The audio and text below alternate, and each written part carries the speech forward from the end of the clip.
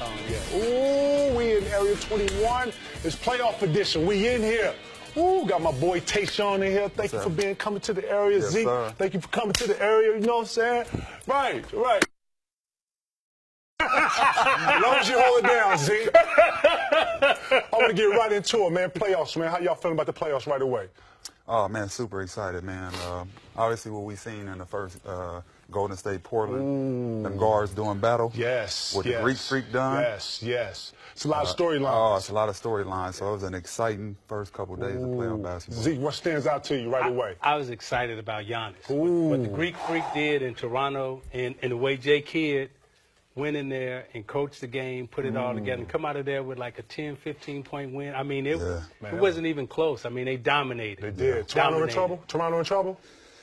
If Lowry don't get right, they could be in trouble. Oh, yeah. If Kyle don't get right, they're in trouble. Listen. I think they're more trouble than what we're expecting. But Game 2 is going to be everything for me. I feel like Game 2 is that correction game. You get to go through Game 1, jitters, everything. Now you start to settle in. It'd be fun to see, man. It's a lot of storylines. We in here, man. It's the playoff edition. We got Tay in the house. We got Zeke in the house, man. Every 21, we cracking. We in here. Right? We in here. Hey, Zeke. Oh, okay, right? Right. Let's get into it, kid. Hey.